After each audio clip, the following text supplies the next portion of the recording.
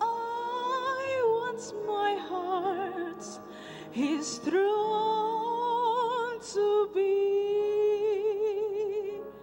so that watching world may see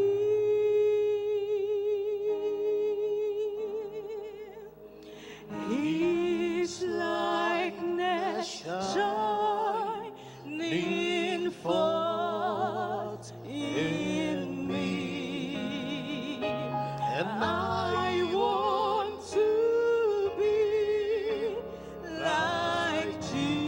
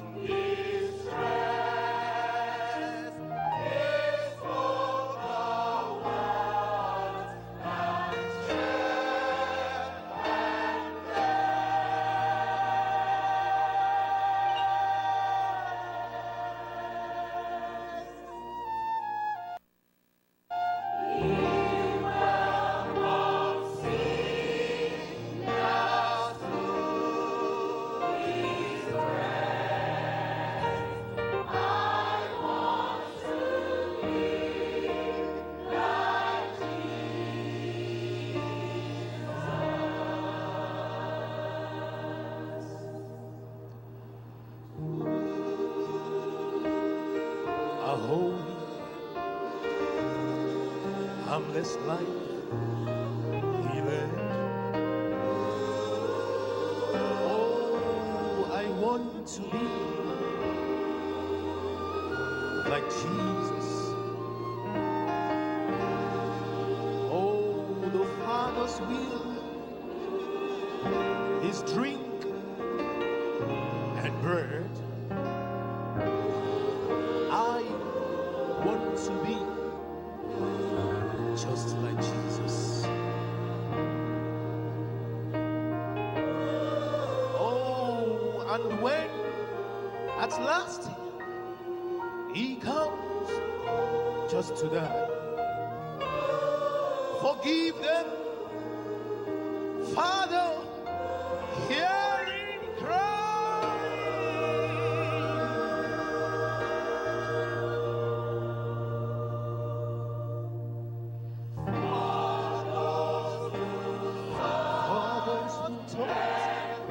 And crucified, and I want to be like Jesus.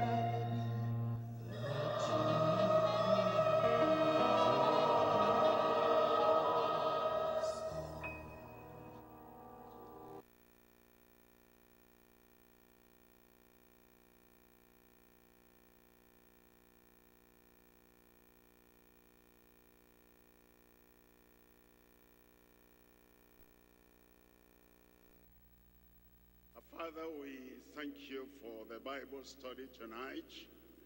We pray that your Spirit will mightily present and will touch every heart and impart the virtues of Christ in the life and heart and ministry of everyone.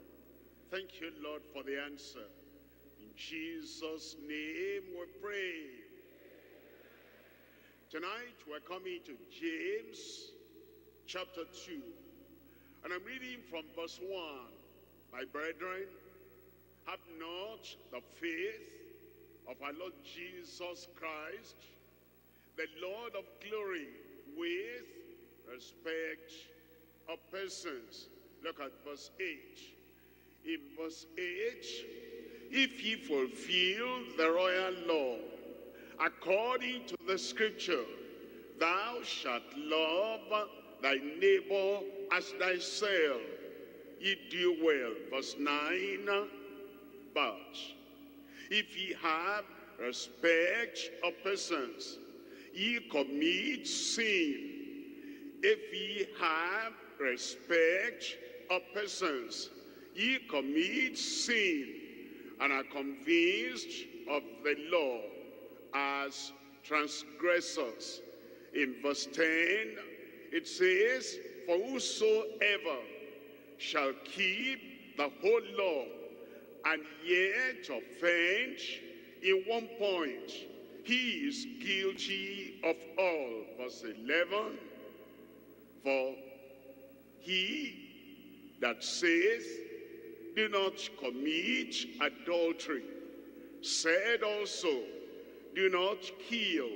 Now, if thou commit no adultery, yet if thou kill, thou art become a transgressor of the law. Verse 12, so speak ye, and so do, as they that shall be judged by the law of liberty. Verse 13, it says, for he shall have judgment without mercy, that I showed no mercy, and mercy rejoiceth against judgment. Tonight, as we come to this passage, the Lord is reminding us that we need to live by the royal law of liberty. The topic tonight is living by the royal law in the Lord. Come back to verse 1. In verse 1 it says, my brethren.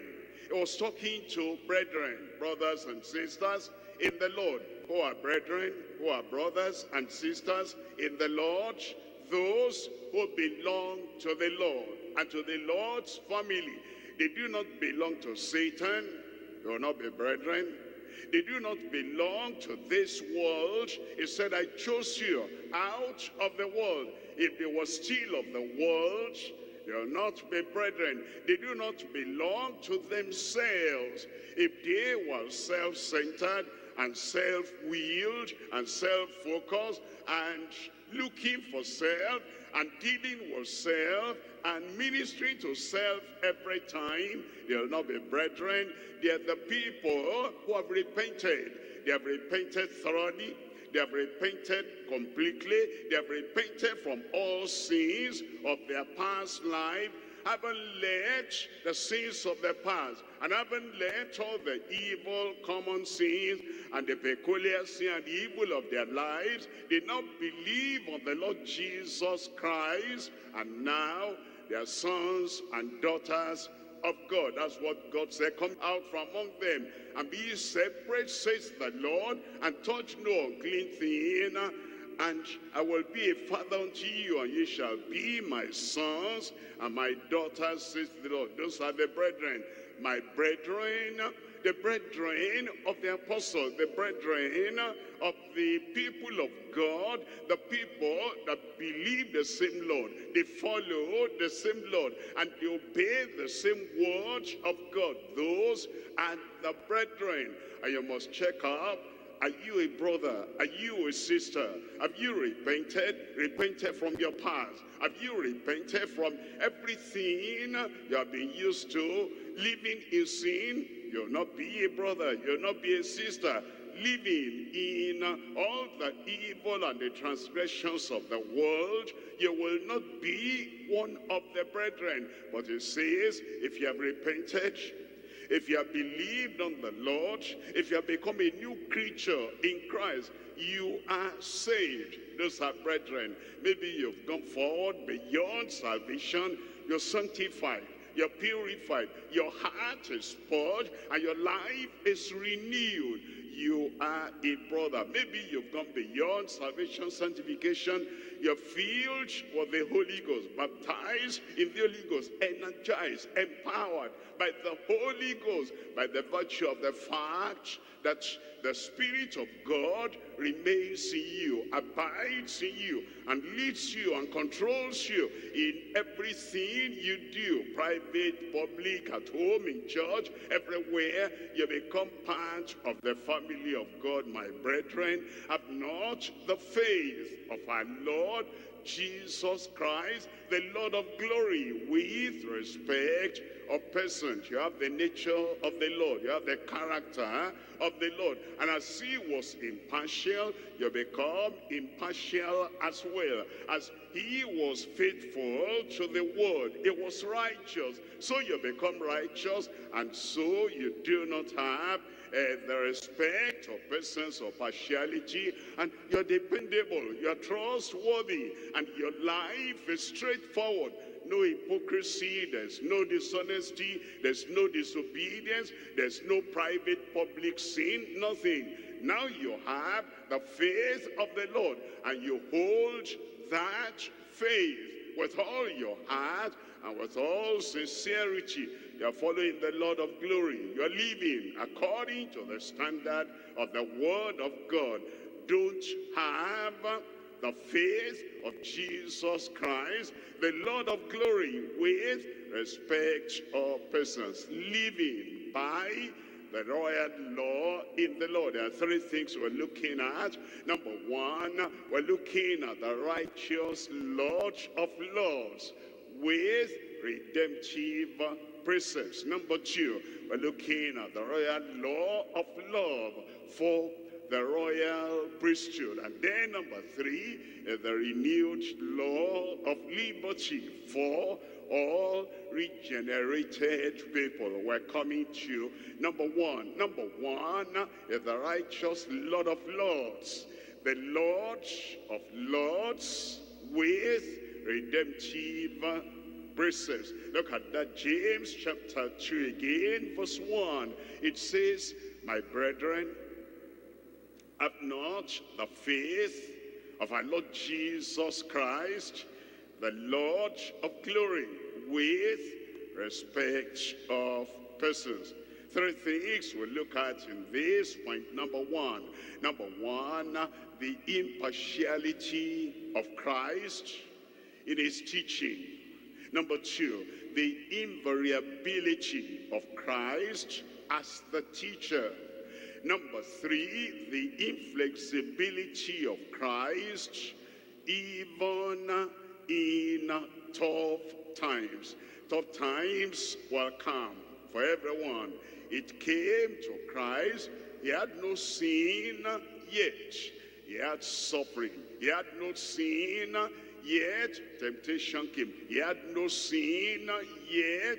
Troublous times. Tough times came. So after we're saved, children of God, we're not going to go to heaven on a bed of roses. Difficulties might come. Challenges might come. Tough times might come. And times of temptation, trial, even local tribulation might come.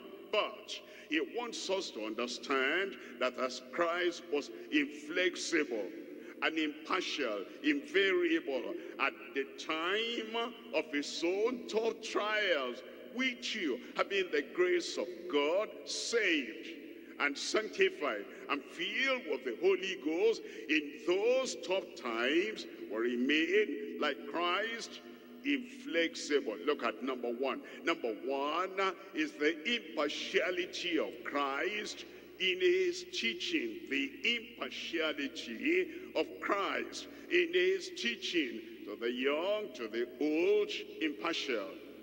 To the religious, to the irreligious, impartial.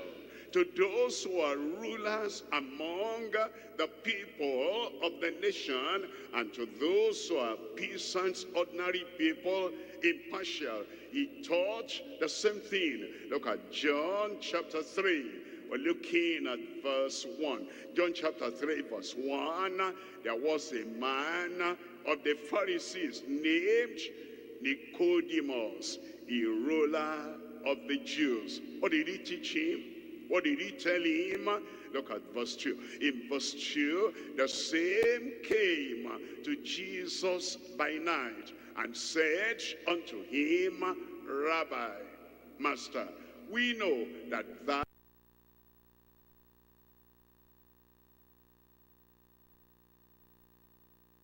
these miracles that thou doest, except God be with him. It's the life of Jesus, righteous, cool-headed, not blown away by flattery. We know you. You're a teacher come from God, from heaven. And for a Pharisee to say that, and for a ruler among the Pharisees to say that, that was something. That all the Pharisees were against Christ, and all the Sanhedrin against Christ, and here comes one of them, here comes one of their leaders, and he said, we know that flattery can blow some people away, that they forget to tell the truth, to teach the truth, to instruct in the way of righteousness. Look at verse 3. In verse 3, Jesus now answered and said unto him, Verily, verily, I say unto thee, except a man be born again, he cannot see the kingdom of God. That impartiality is what we need today on the pulpit and in counseling. Anywhere we find ourselves, we have to instruct, we have to teach, we have to counsel, we have to preach, we have to evangelize. Be uniform in the word that we're given, that except a man be born again, whoever the man may be, might be a ruler among the Jews, whoever, he must be born again before he can see the kingdom of God. Matthew chapter 5, I'm reading from verse 1. In Matthew chapter 5, verse 1, and seeing the multitudes, they went up into a mountain, and when he was set, his disciple came unto him. Look at verse 20. In verse 20, for I say unto you, he was preaching to the multitude.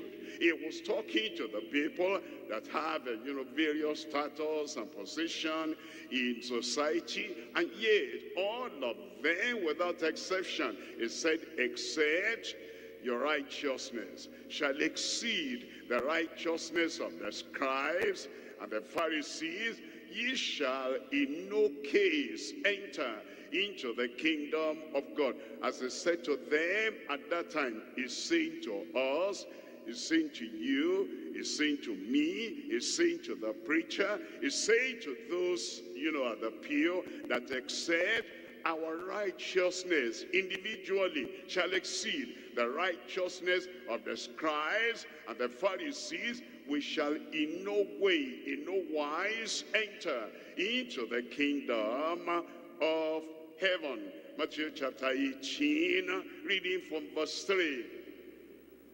And said, verily I say unto you. He was talking to some disciples here. They had been arguing and wondering who will be the greatest among us. Like many people wonder today, this section of the church, that section of the work, which one is greater? Which one is more important? I am a leader, I'm a follower, I'm a member, I'm a minister.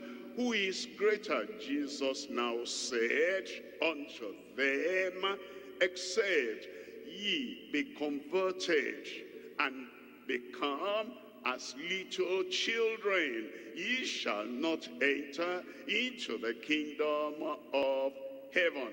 Look at verse 4. In verse 4, whosoever therefore shall humble himself as this little child. Peter was there, John was there, James was there, Matthew was there. Those disciples were there, and he preached the same thing unto them. And he said, yes, you are disciples. Yes, you are apostles. Understand this, chapter 18 of Matthew. In chapter 10, he had sent them out two by two. And those people had gone out two by two, and they had cast out devils, and they had healed the sick. And yet he tells them, because he was impartial in his teaching, he said, whosoever therefore shall humble himself as this little child, the same the greatest in the kingdom of heaven. Luke chapter 13, we're looking at verse 3. Luke 13, verse 3, I tell you, nay, but except ye repent, ye shall all likewise perish. As I spoke to them at that time, he's speaking to you, he's speaking to me. Are we just in the church? We're invited, we came in, and then as we look at how the people in the church, how they dress, how they look, how they talk, how they walk, how they bend, how they bow, and what meetings they come, so we copied them. That's not enough. That is not enough. A point must come in your life that you say, on this day, at this time, I realized I was a sinner. I realized that all the good exterior, all the polished exterior will not take me to heaven. And then you come at a definite time and you bend before the Lord. That's when you surrender your heart, your life unto the Lord, and you deliberately repent of everything you remember you have done, and you bundle everything together and you say, Lord, I have done evil, I will do no more. I turn away from them, I repent of them, and I believe on the Lord Jesus Christ. And the Spirit of God in a definite way bears witness with your heart that you are a child of God, and your life becomes different from then. I must ask you, do you know the day? Do you know the time? Do you know the place? I can still see that place where I knelt down, where I repented and turned away from my sin many years ago, but it's still as real as if it happened today. That must happen to you, because I tell you, except ye repent, ye shall all likewise perish. And look at verse 22. In verse 22, it tells us, and he went through the cities and villages, teaching and journeying toward Jerusalem. Verse 23. In verse 23, then said one unto him, Lord, are there few that be saved? And he said unto them, verse 24, strive to enter in at the straight gate. Enter in. When you enter through a door, it's a definite step. It's a definite experience. You know, you are outside, you decided to enter, you took action, you entered, and you entered in. You are outside. After entering in is when you come inside. The same thing with the kingdom of God. You are outside the kingdom. You are in sin. You are in transgression. You are in iniquity. You took a definite step. You made up your mind. You decided that is the door. Repentance and faith in Christ that leads into the kingdom. And you took that step. And Jesus said, strive to enter in at the straight gate. For many, I say unto you, will seek to enter in and shall not be able. Seek the Lord today while you can find him. Look at number two. Number two is the invariability of Christ as the teacher. Invariable. He taught the same thing at the beginning and at the end. And even when he had gone to heaven and was going to talk to the church, the 7 churches in Asia Minor, he didn't change his message. That same message, invariable. We're looking at John chapter 3, and we're reading there from verse 2. The same came to Jesus by night and said unto him, Rabbi, we know that thou art a teacher come from God. We know thou art a teacher come from God. If a teacher comes from God and he gets his message from God, God says, I'm God, I change not. His standard does not change. The scriptures do not change. The message from heaven, from God, does not change. If this teacher came from God, that means his message will be the same. It will not be, changing from day to day, changing from climate to climate, changing from congregation to congregation, changing from nation to nation. It came from God. Look at verse 34. In verse 34, it says, for he whom God has sent speaketh the words of God. The Lord was sent by God. Jesus was sent by God. And because the God who sent him changes not, he himself sent by God changes not. It says, he speaketh the words of God, for God giveth not the Spirit by measure unto him. What that means is, he gives the Spirit to him without measure. Sent by God, saturated by the Spirit, the word he preached remained the same. That's what the Lord is expecting of us. Matthew chapter 22, reading from verse 16 in Matthew 22, verse 16. And they sent unto him the disciples with the Herodians, saying, Master. They called him Master. Was he Master? Yes. He told his disciples, ye call me Master and Lord. Ye say well, for so am I. Although these were people that came to tempt him, they were telling the truth. When they said, Master, we know that thou art true. That's true. That's what Nicodemus said. We know you, that you are true, and teaches the way of God in truth. Teaches the way of God in truth. The way of God is the way of truth, is the way of righteousness, is the highway of holiness, and it does not change. If we are following after the Lord, we need to have that same character and that same consecration and that same commitment that the Christ will follow. It's not a Christ that will dilly-dally. The Lord that will change with the wind. And the Lord that will be looking at the faces of people and then tailoring his message to their mood. They said, we know that thou teachest the way of God in truth. Neither carest thou for any man. Neither carest thou for any man.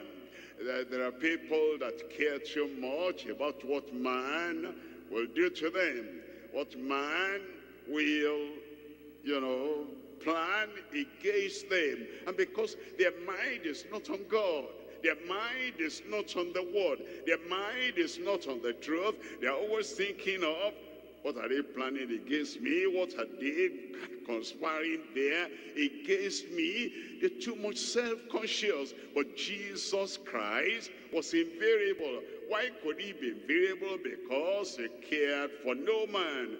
For thou regardest not the person of men. That's the character we need to become so solid in our conviction. And we need to become more stable in our character. We need to become more steadfast in the things we believe, so that we're not looking at people, we're not, gauging what they will do, what they will not do, how they will act. That is what makes us to be invariable, inflexible, like Christ. Look at number 3 here. Number 3 is the inflexibility of Christ, even in tough times. If you've not gone through tough times in your Christian life, soon you will. If you have not been confronted by tough people who challenge you face to face in your Christian life, soon you will. Jesus Christ, he went about doing good. The people didn't mind about the good he was doing. He healed the sick. He cleansed the lepers. He raised the dead. He cast out devils. But all those Pharisees and what concerned them about those miraculous works were not concerned about that. He even opened the eyes of somebody that was born blind, and that fellow, they saw him. And he said, how did your eyes get open? He said, a man made clay, and then he put on my eyes and sent me to the pool of sight.